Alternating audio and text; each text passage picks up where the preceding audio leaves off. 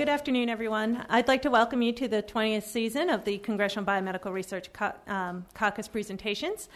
I'd like to first thank the co-chairs of the caucus, Congressman Brian Bilbray from California, Mike Castle from Delaware, Jackie Spear from California, and Rush Holt from New Jersey, all for their commitment and dedication to the caucus.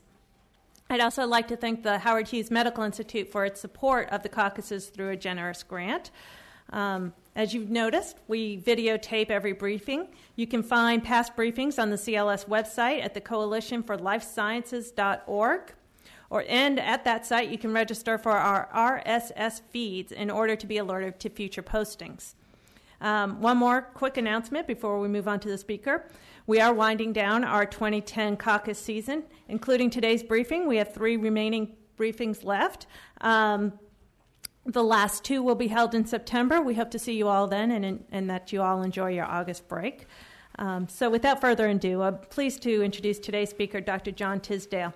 Dr. Tisdale is a senior investigator in the molecular and clinical hematology branch at the National Institutes of Diabetes and Digestive and Kidney Diseases, as well as the National Heart, Lung, and Blood Institute, both at the National Institutes of Health.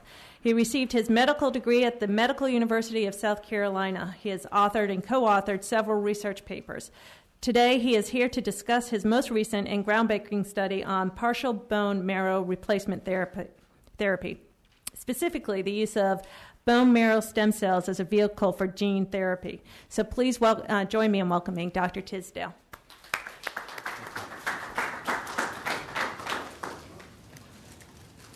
Well, first I'd like to express my thanks for the opportunity to present our work. We're just up the road on Rockville Pike at the National Institutes of Health, where our real focus is on sickle cell disease. So I'll be talking about the use of stem cells in the quotes gene therapy application.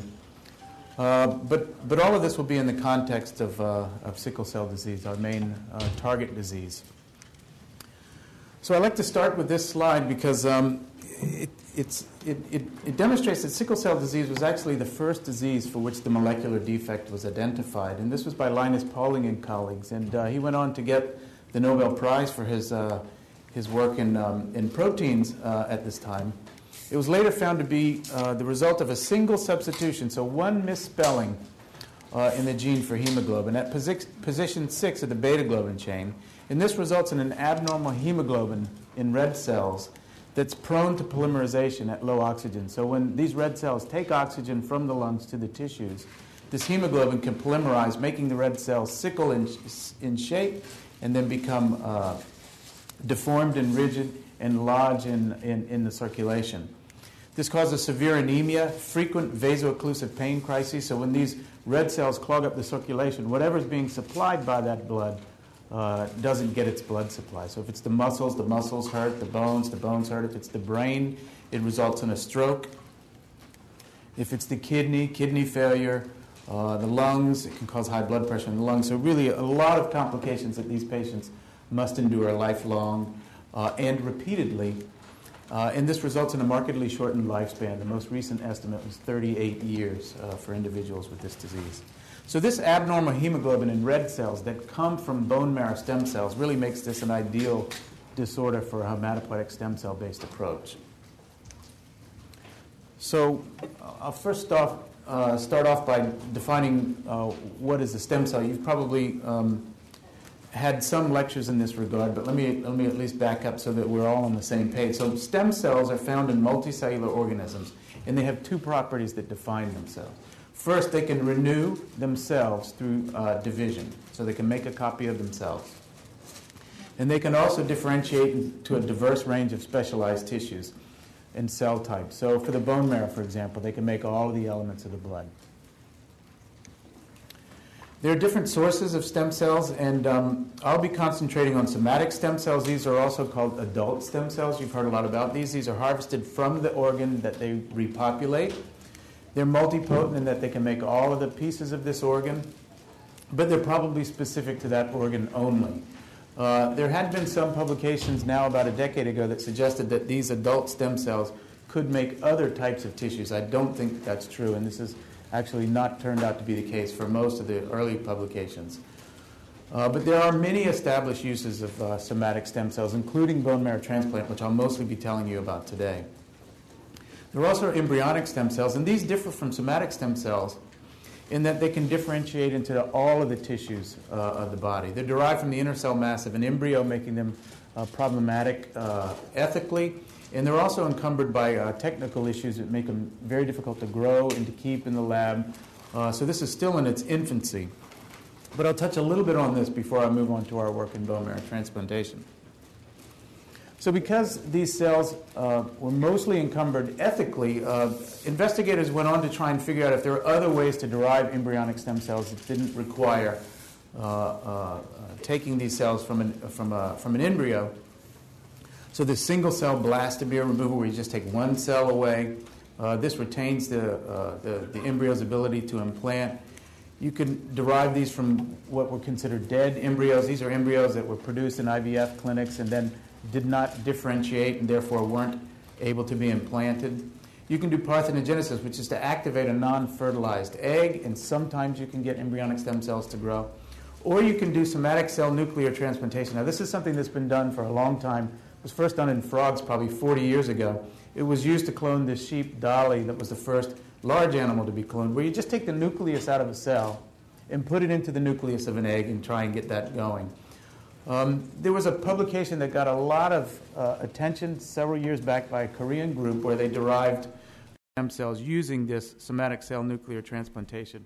It turns out that most of these were falsified, and some of the individuals that actually donated eggs were individuals that worked in this lab. So this really shrouded this kind of technology in controversy. So many abandoned this. And at the same time, new regulations considered all of these techniques to be creating embryos and protected them under the same guidelines as embryonic stem cells had been previously.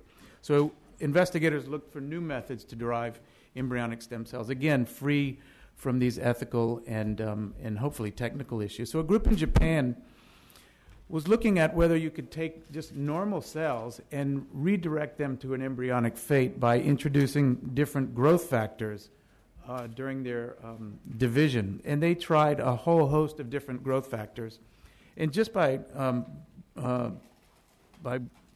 really a tour de force, came up with 4 factors when exposed to simple skin cells could convert these cells into embryonic-like stem cells. And so these are called induced pluripotent stem cells, so IPS cells. And they're pluripotent by all criteria, that they can make all the different types of cells of the body. And they really behave just like embryonic stem cells by all measurements so far. And again, they're simply a skin cell or some other cell. It's been done with many other types of cells now that have been turned back to a very primitive state by the introduction of these primitive factors here. And the first real proof of concept that these cells could be used to fix a disease was actually in sickle cell disease. So there are mice now that have been genetically made to express human sickle hemoglobin. So these mice have sickle cell disease. They have all of the same problems that humans with sickle cell disease have. So what they did is they took these mice and collected skin cells and then exposed these skin cells in culture to these 4 growth factors that the Yamanaki group discovered, and then made genetically identical IPS cells. So these are just like embryonic stem cells from this mouse. They can then correct the mutation simply by homologous recombination. This is a technique that can be used in cell culture. And then these genetically corrected cells that now have the correct hemoglobin are differentiated into blood-forming cells and then transplanted back into the same mouse that the skin cells were taken from. And these mice were cured of their sickle cell disease. So this demonstrates at least that this concept of induced pluripotent stem cells can be used to correct a genetic disorder. But there are a lot of things that still need to be worked out before this can reach the clinic. How efficient is the differentiation from the IPS into the blood cells? It's extremely inefficient, and no one's been able to do it yet with human cells. So that's been one of the really big problems. And one of the reasons why we've stuck to hematopoietic stem cells, because we can get these cells easily from humans, either by doing a bone marrow aspirate in the clinic or by giving a hormone that makes these cells circulate in the bloodstream, and we can collect them in literally just a few hours. And we know they make blood very well. So hematopoietic stem cells reconstitute all of the blood elements, B cells, T cells, NK cells, dendritic cells. These are all specialized immune cells. Platelets, these are the cells that clot the blood, and red cells are the cells that carry hemoglobin, which carries oxygen around. And these are obviously the cells that we want to correct in sickle cell disease. So if we could correct back here at the hematopoietic stem cell level, not only would we be able to correct sickle cell disease, but a whole host of other diseases, including the immunodeficiencies that children are sometimes born with, the boy in the bubble disease, they have absent T cells, and a number of other diseases that affect the bone marrow compartment. So we've divided our approach into two prongs. One is allogeneic stem cell transplantation. That just means stem cells from somebody else. And this usually requires a brother or a sister. That's a match, an HLA match. This is a sort of immune fingerprint. We take these cells and give to the patient after trying to knock out their own cells, and hopefully the new cells from the donor will grow up and reconstitute the blood system. Or autologous stem cell gene transfer. So autologous just means your own stem cells. So we collect the patient's own bone marrow stem cells. And in the case of sickle cell disease, we transfer the gene that carries the correct hemoglobin. So to do this, we engineer viruses, and we use retroviruses for this because these are viruses that permanently integrate themselves into the chromosome of these bone marrow stem cells. So once this bone marrow stem cell goes back and starts dividing, it'll recopy this gene over and over so that when the red cells grow up, they have a copy of the correct gene. So either take the patient's brother or sister and give these cells, or take the patient's own cells after we correct them and put them back in.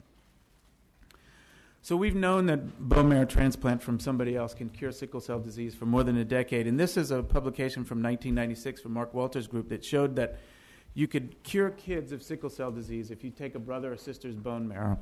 You give them high doses of chemotherapy and radiation and knock out their own bone marrow and infuse this bone marrow, and it'll replace it with normal functioning marrow. But some years later, in 2001, they looked back at now 50 patients that they had treated with this approach and found that not all patients had complete replacement of their bone marrow. So even though they'd given chemotherapy to completely wipe out their bone marrow and given them a new bone marrow, some patients had as few as 10% of their donor's bone marrow take, and 90% of their own bone marrow survived.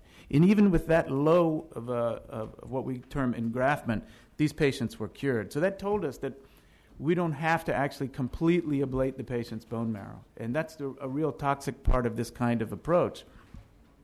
Perhaps we could just try to get it in partially and still cure the disease. And the fact that this approach had been limited to children, and the fact that there's a complication that occurs frequently called graft versus host disease, where the new immune cells of the donor actually try to attack the patient. We really wanted to try and explore this sort of partial bone marrow transplant approach because we thought if we could get a mixture between donor and recipient, we could get a cure of the disease, and we could avoid this biggest complication of graft versus host disease, which can be fatal and can be debilitating, as debilitating as sickle cell disease. So we went back to the mouse, and I'll show you a little bit of the scientific underpinnings of this recent study, so that we could specifically develop a regimen for getting a mixture between the two, the patient and their donor, and that would allow for what we call in the transplant world tolerance. So this is where both immune systems can coexist together without either this problem of graft versus host disease or the problem that the patient just does not accept the graft and rejects it. So we used a mouse model for doing this. This is a mouse model that normally would reject this bone marrow if you tried to put it in. We collect the bone marrow, as I told you, we do now in the clinic by giving this hormone GCSF and then just collect the blood which contains these stem cells. And then we infuse these stem cells into these mice after giving a very low dose, relatively, of radiation of 300 centigrade. We usually give 12 to 1,500 in the transplant setting, and that would completely ablate their bone marrow. 300 centigrade will just knock their counts down for a little bit, and then they recover. And then we treated them with a 1-month course of either cyclosporin, which is a conventional immunosuppressive drug, or a drug rapamycin, which was then a novel immunosuppressive drug at that time. And then we just looked in their blood to see how much a donor was coming. So why did we choose this new drug rapamycin? This is a cartoon of the immune system, specifically a T cell, which is the cell that would normally reject the graft when we try to put it in, and the cell that once it came in from donor would try to reject the patient. So this is the cell that we want to teach to be tolerant. And when it encounters something that it sees as foreign, in the context of what we call second signals, it liberates growth factors such as IL-2 that makes these cells grow and start to fight against whatever it is that's being recognized. This first signal in the absence of these second signals renders T cells anergic and is required for this tolerance that we want to try to achieve. Now, cyclosporin, which is a conventional immunosuppressive drug, is really good at suppressing the immune system, but it blocks this activation through the T cell. So it blocks this signal 1. So theoretically, while it's a good immunosuppressive drug, would also block tolerance. On the other hand, rapamycin blocks this IL-2 dependent growth of these T cells. So it allows this first signal without the second signal, so theoretically could make T cells anergic and therefore tolerant to the new graft. So this shows what happens in these mice that we treated with 300 centigrade radiation and either cyclosporin or rapamycin. The shaded area is when they were getting the immunosuppressive drug. And here you can see we only had donor cells at about 10% in the cyclosporin-treated mice, and then they lost this over follow-up. But the rapamycin-treated mice had levels of about 80% long-term, even in the absence of continued immunosuppression. And this is very different than a conventional bone marrow transplant, which would require these patients to take sometimes lifelong immunosuppression. We then applied it to the same type of sickle cell transgenic mice. So these are mice that have only hemoglobin S. This is a hemoglobin S in a control mouse. This is a hemoglobin diffuse pattern of a donor-type mouse. And these are 3 mice that we transplanted with this regimen. And you can see their sickle cell hemoglobin was replaced by the hemoglobin diffuse pattern of the donor. And this was, again, at very low levels of mixed chimerism, so around 10% of donor cells in the circulation. And despite that, all of the red cells had switched over to donor. So now we have a protocol open for adults with severe sickle cell disease, and this has always been the problem because adults have declared themselves as having severe disease, and by then it's too late to do a transplant because transplants are toxic. There are side effects that require that you have very good organ function to tolerate, and by the time adults have declared themselves as having severe disease, it's really too late to apply a transplant because you wouldn't think that they'd be able to tolerate the side effects. But with this new approach, we thought we could indeed move forward to treatment of adults. So these criteria just define patients who have a high risk for early mortality, and this is where we wanted to start our treatment. This I show for a couple of reasons. One is that we had to screen a number of patients to find 10 patients to transplant. Most, in fact, didn't have a related donor. So of the 112 patients that we looked at, 88 didn't have a matched donor. 24 were eligible, and we've transplanted now 10 that we've recently reported, and I'll show you the results. Many of these other patients are now going through the transplant procedure. Patients ranged in age from 16 to 45, and we've recently transplanted a 65-year-old. And they all had homozygous sickle cell disease except for one. This is a variant hemoglobin SC that's also severe in this patient. But the point of this slide is to show that they had multiple complications of their disease and were requiring red cell transfusions and the one drug that we have to treat this disease, hydroxyurea. So these were very sick patients at baseline. All of these patients tolerated the transplant well, and as opposed to a standard transplant where they wind up on nutritional support by IV antibiotics for weeks on end with fevers, we had none of these complications in these patients. No acute or chronic graft-versus-host disease, which I said is the major problem that we see in more than half of adult patients with a conventional transplant. And no sickle cell-related events during the peri-transplant period. And 9 of the 10 patients now have had stable reversal of their disease. This I show is a chimerism again. Again, this is a percentage of cells from their donor in the circulation over the first 30 months post-transplant. And I've just broken it down into the immune cells that reject, which are more modestly at about 50% overall. And then myeloid cells, which are our first defense against infection. These are granulocytes at about 90% overall in these patients. And all of these patients remain mixed, so all of them still had their own bone marrow making blood.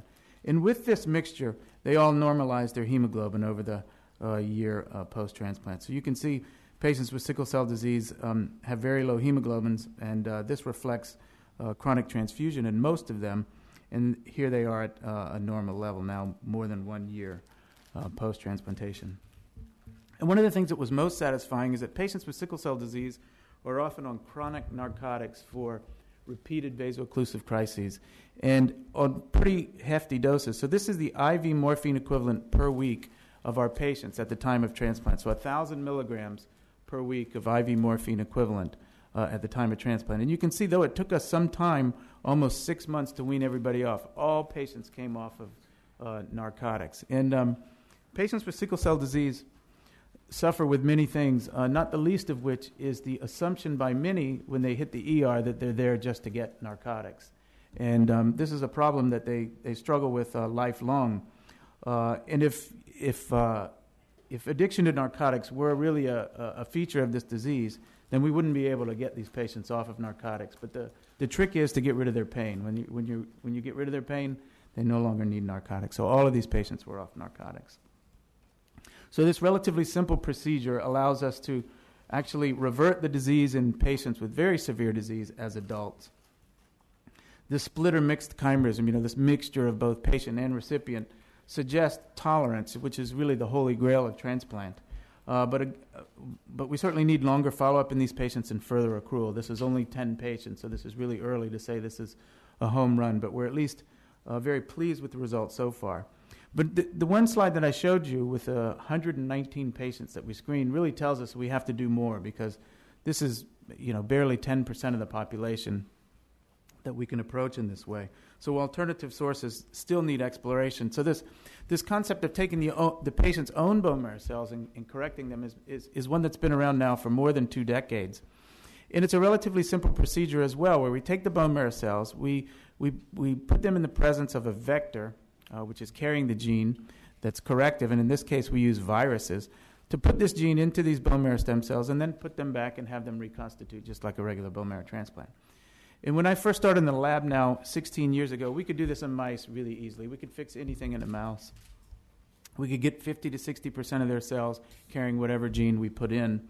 And when we took these same techniques and applied it to human cells in the flask, in the lab, we'd get 50, 60%. So we were really excited about moving to the clinic and did so about 16 years ago, testing this approach in patients who were getting a transplant for some other reason and just putting a marker gene in that we could look for long term.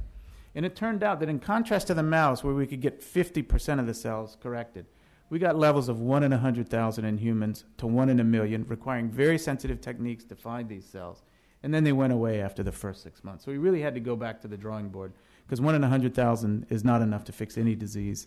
And we really needed to reach levels of more like 5 or 10% to even approach some of the more simple protein defect disorders. So we went back and developed the non-human primate competitive repopulation model, because the non-human primate really better estimates what's happening with hematopoietic stem cells. So we ask a lot of questions, and I won't bore you with all the details, but this represents about 10 years of work trying to figure out why it didn't work in humans. But the main thing was that when we took these stem cells out of the bone marrow and put them in a flask for 4 days and exposed them to a virus at very high concentration, they just weren't stem cells anymore when we put them back in. So they didn't engraft and they didn't contribute to the blood, and only the cells that remained in the animals reconstituted the blood. And this was, again, at 1 in a million. So we developed ways of supporting these stem cells to keep them stem cells by adding different kinds of growth factors and support elements. And we went from 1 in a million cells in the circulation to about 10%. And then we developed clinically feasible methods using all reagents that are human-derived and already in the clinic for human transplant applications.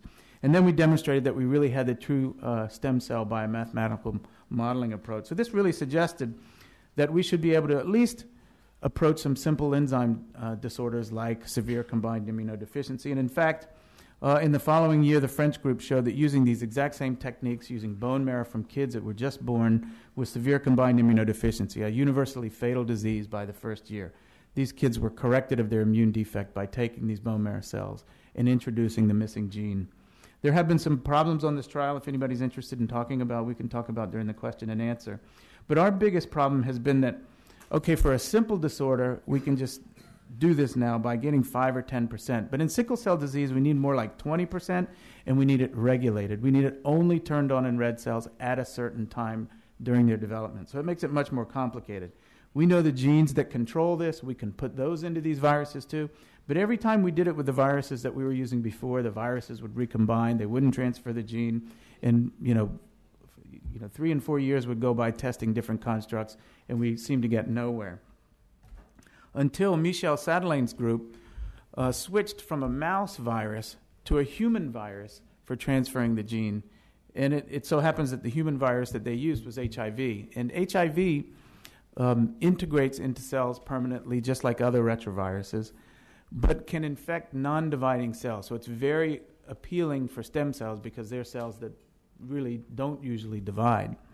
So it can be gutted of all of its elements that cause infection in humans, and you can put the correct gene back in. And when Michel did this, he could correct a mouse model of thalassemia, which is another disease of hemoglobin that's very similar to sickle cell disease. And this was the first demonstration that this virus could be used to transfer this kind of complex payload. So we together went on to develop the non-human primate model to really test this approach. And we had to modify the human beta globin because human and rhesus is almost identical in every way that you look at it, the hemoglobin. So we changed the spelling just a little bit so we could see the difference between the two. We made vector both in HIV, as he did, and in simian immunodeficiency virus, because this is a virus that infects the monkey cells better, and developed the assays to start testing this in the monkey. So here is a collection of bone marrow stem cells. This is a marker, CD34, that marks that stem cell compartment. So we isolate those cells, and then we expose them to this HIV-carrying human hemoglobin. And here you can see this is monkey hemoglobin, and this is human hemoglobin. So after we grow out the red cells from this, you can see about 50% of the cells are expressing human hemoglobin. So these are levels now that would be, if we could get this in the animal after transplant, would correct the disease. And so then we started transplantation studies, and this is one animal where we collected the CD34 cells, put this gene in, ablated their bone marrow with radiation, and then put the stem cells back and then looked for human hemoglobin in their blood. And this is at day 30, so this is 0% human, 1, 5, you can start to see, 10, 25% human, and this is the animal at day 30. So you can see about 5% of the hemoglobin is human in origin and coming from the gene that we delivered to their bone marrow stem cells. We confirm this by a number of other ways because often these kinds of assays can overestimate what you see over time. But unfortunately, when we followed these two animals that we treated in this way, these levels fell off to undetectable by 37 weeks. So we're back to the drawing board now. We can get 10% with the normal gene, but again, with hemoglobin, we're having trouble. But what we discovered was that, in others, was that the rhesus has a block to infection by HIV, so they're resistant to HIV infection, but their stem cells are also resistant to HIV as a vector for transferring these genes. So we made chimeric viruses between HIV and SIV to see if we could get around this block and get more efficiently into the stem cell compartment. And so we just combined a bunch of different elements of the two viruses to see, can we make virus? And if we can make virus, do these viruses work equally well with human and rhesus cells?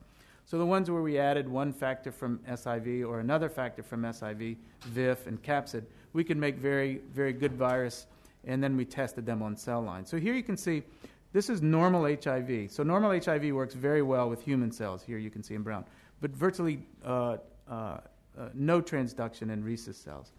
But if we add this simian capsid to HIV, you can see we restore HIV's ability to infect in rhesus cells just as it does in humans. So we call this chimeric HIV now, chi-HIV, and have tested this in vivo.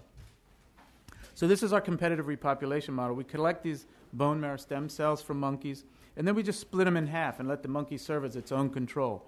One we transduced with this chimeric HIV vector, and this time we're using a marker gene, which is a fluorescence protein, green fluorescence protein. This is a protein that makes the jellyfish glow. So if we put this GFP in, all the cells that are expressing it will glow under a fluorescent microscope green. Or we take the standard HIV vector that we're trying to improve upon, and in this case make it express yellow fluorescent protein. So then we combine these two products back into the animal and transplant, and then we can simply look at whether green or yellow cells predominate in the animal, and then we can tell if we've made any improvement. So this shows a plot of green cells versus yellow cells over time in these animals. You can see we're at levels of now more than 30% of green fluorescent protein in the circulation of these animals, as opposed to the standard HIV vector, which gives us about 5%. So this is a marked improvement over what we had previously seen. In the second animal, we saw similar results, again with green fluorescent protein at much higher levels than yellow, showing that this chimeric HIV vector has overcome this restriction to transduction of the hematopoietic stem cells. So I'll stop here and show you just an example of the peripheral blood smear of one of the animals where we put in all of the cells just transduced with this chimeric HIV vector. And you can see these are levels of about 20% of the red cells now glowing green under the microscope.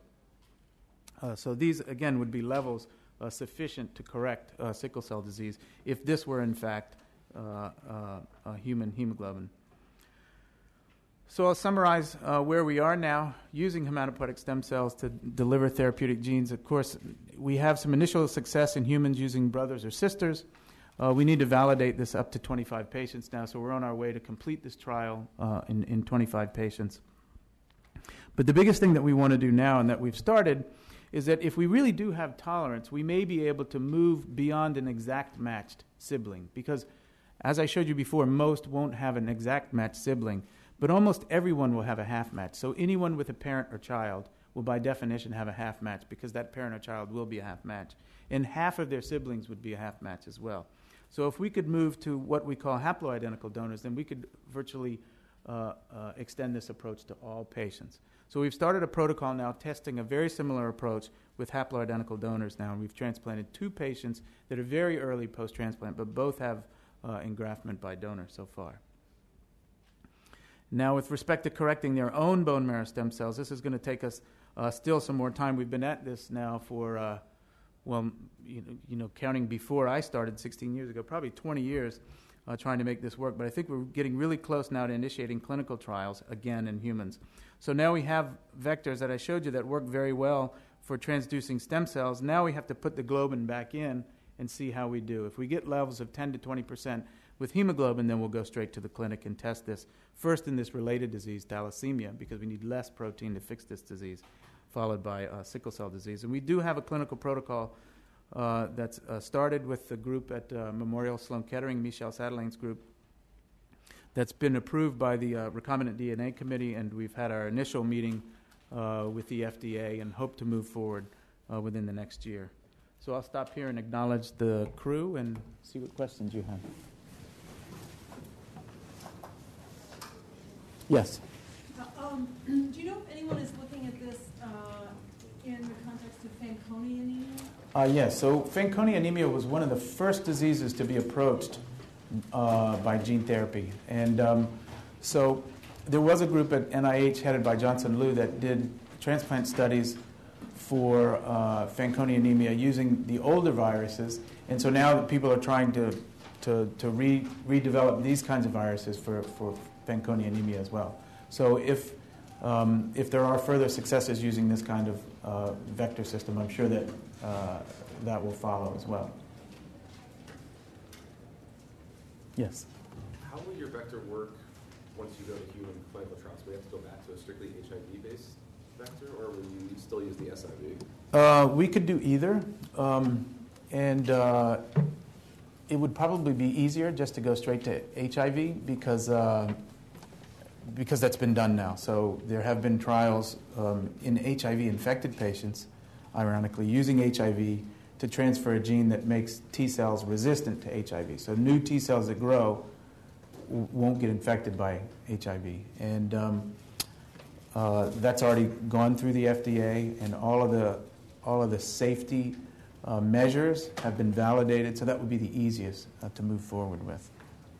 We're testing now whether this vector works better on human cells as well. So we have a mouse model that's immunodeficient that you can engraft with human cells.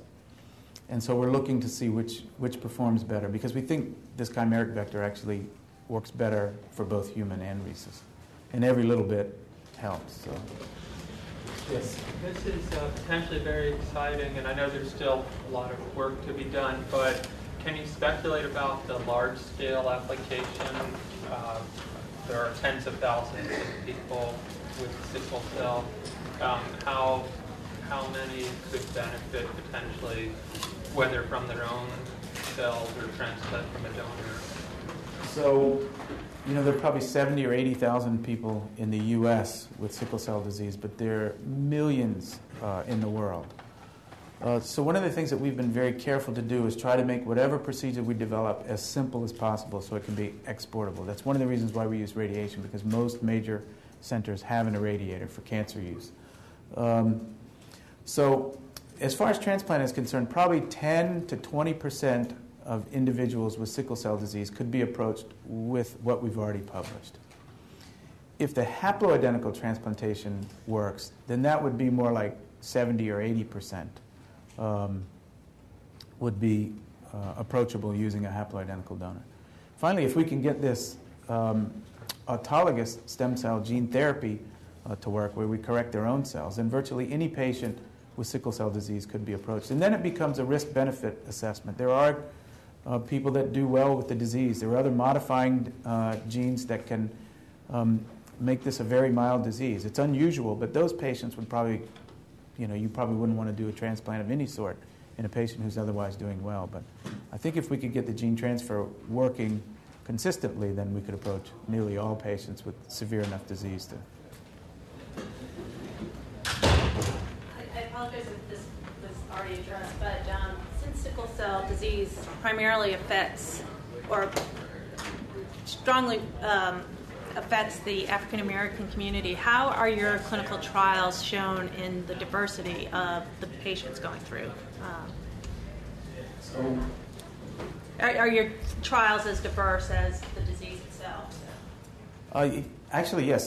So we've had a very diverse population of patients. We among the first 10 that we reported, 2 are Hispanic, 2 are from Nigeria originally, and then the rest are African American. So I think our trial reflects the diversity of the disease, but as you alluded to, this is a disease that mainly affects individuals who live or their ancestors lived in areas where malaria is endemic, and it evolved as a protective mechanism for the more fatal forms of malaria, cerebral malaria, where you get malaria in the brain. So 1 copy of the gene protects from that. 2 copies gives you this bad disease, unfortunately.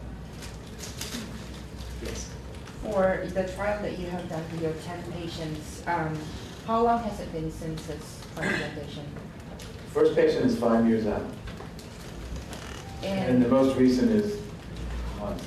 Are we expecting long-term GVHD? Because we all know for cancer patients who have done stem cell transplantation, at some point, 5 to 10 years, they go back to the hospitals and suffer GVHD. So graft versus host disease is most common within the first year after transplant, and then goes down after that. One of the benefits of a bone marrow transplantation is actually graft versus host disease. For example, there's a disease, chronic myelogenous leukemia, that's one of the diseases where bone marrow transplant is most effective. It turns out that a good proportion of the cures are related to graft versus host disease. I mean, we started doing bone marrow transplants because you give chemotherapy for leukemia and you don't kill it all. And you give so much that you end up killing the patient's own bone marrow. So the dose-limiting toxicity is bone marrow. If you take somebody else's bone marrow and give it after you give really high doses of radiation and chemotherapy, you can kill most of the leukemia. So it was thought that that's how bone marrow transplants work. They let you give a lot higher dose of chemotherapy. You give somebody else's bone marrow as a rescue. It turns out that that bone marrow then grows up a new immune system, then recognizes that leukemia as being something wrong and clears it. And the way that that was figured out is that there were all these indications that graft versus host disease correlates with graft versus leukemia, we call it. So when patients relapsed after transplant, there's really nothing you can do. So we just took some blood from their donors, some lymphocytes, just really a blood sample, and squirted it into the patients. And in 80% of those patients who were normally, now with relapsed disease after a transplant facing 100% mortality, 80% of those patients had their disease go back away, CML. So those kinds of transplants where you knock the immune system out completely, give a new donor cells, that donor's immune system grows up, it can recognize the tumor or the leukemia and kill that. So that's something we want to preserve in that setting. But that's a completely different way of doing transplant. In our way of doing transplant, we're trying to just knock the the bone marrow down enough to get 10, 20% of cells from donor, and at the same time re-educate the immune system that these cells are okay, you don't have to fight them, and the new cells that come in, that this patient is okay, you don't have to fight them, and if we get tolerance, to have that balance long term. So we think that it's unlikely that our patients will develop graft versus host disease if they haven't during the first year. And these other kinds of transplants, they actually want it. Curious if you could comment on cord blood, the use of children that's been used to treat sickle cell anemia and whatnot, but my understanding is that the match doesn't have to be quite as high as... So the match doesn't have to be quite as high for cord blood, so you can get away with a little bit less matching, but it's not that much better as far as graft versus host disease is concerned. The major limitation of cord blood is that you have so few cells that it takes a long time for the patient to recover. So if it's a child and you give cord blood, it generally works pretty well. If it's an adult and you give cord blood, it takes a long time for them to recover, and there can be complications during that period of time which can be fatal. And finally, if you're not going to completely ablate the recipient, like we would prefer not to keep the toxicity low, it becomes a race between the few cord blood cells that you infused and the recovery of the patient's own cells. And I would think that the patient's own cells would recover first in an adult, and that the cord blood wouldn't be all that effective if you're trying to do the kinds of transplants that we're doing. For leukemias and such, they work well. Furthermore, for our patient population, African Americans, the genetics are complex enough that it's very difficult to find a match in an unrelated setting. So either cord blood or matched unrelated donors. And we've done that for our patients. I didn't bring that today, but basically what it boils down to is we don't find matched unrelated donors for our patients, nor do we find cord bloods for our patients. So that's why we moved to the half-matched siblings.